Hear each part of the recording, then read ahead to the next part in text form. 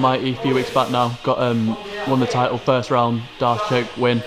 Can you break down in as much detail as you can from this, obviously the 2 minutes from the start to the end with you getting the choke? Yeah, so it was like it was a battle of footwork really.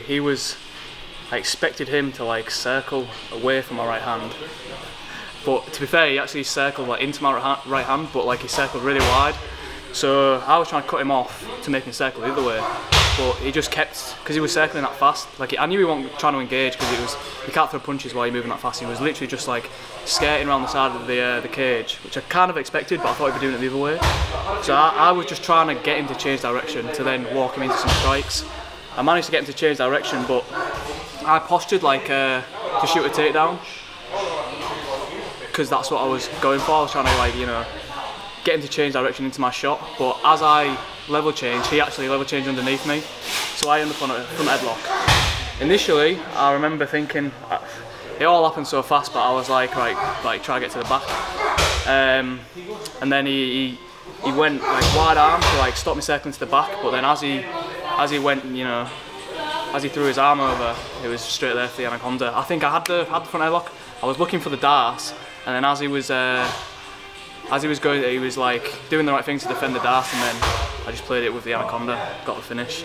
As soon as I got my hands locked, it was one of them where you know it's like in tight. Some of them are like a bit shit, like they're on the neck, but like I felt that was a proper like a choke rather than like a neck crank straight away. So I knew I just needed to just keep patient and squeeze.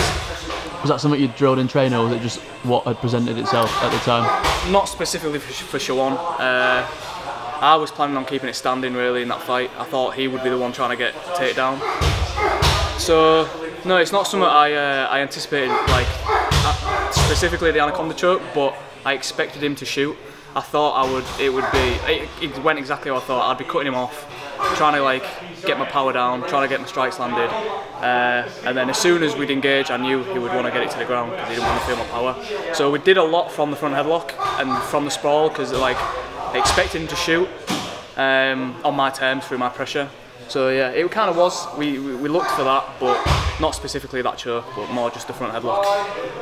FCC title fight announced this for yourself for December. Yeah. Fighting the #1 ranked amateur flyweight in the country, as they're currently #2. Yeah. How is that going to go? And when you beat him, what's next? Yeah, I think he's obviously got a good record. He's 9-2, but his experience. But if you look on his record, if you look at the calibre of opponents he's fought, it's not the same as mine. I think the last guy he fought was 1-1. The one before that was, I can't remember his exact record, but he's not. I wouldn't say he's fighting as high level competition, which is why I don't agree that he's gone back above me in the rankings without actually fighting, which I don't really get. But yeah, I'm happy I get to prove that I'm #1. You know, people regard him high. People think he's got really good jiu-jitsu. So yeah, it'll be a good fight. I'm excited. I just want to fight the best people. I just want to prove I'm the best. So him, and then whoever's the toughest guy after that. That's what I'll do. How do you see your style matching up with his? So from what I've seen, so I haven't watched in too much detail yet, but he rushes forward like chaotically, which isn't a good. I don't think it's a good thing for him to do. I think he's going to run onto my power, which is not a good idea. I think he'll probably try and get it grappling, but I think he'll struggle in the wrestling. I'm small, got low hips, and I don't think he's got the best wrestling. He's more of a jiu-jitsu guy, so I think he'll struggle to get me down. I think he'll be stuck with the fight where he didn't want it on the feet. And I think it's basically a matter of until I land. I think I'm better at fighting taller people. He's tall, skinny. I think I'll have the strength advantage, and I think I'll be able to use my power in this one. Is there any other opponents that entice you after that? Conor Walsh. Yeah, they're the three names I said. I said Shawan, Tommy Clark, Conor Walsh.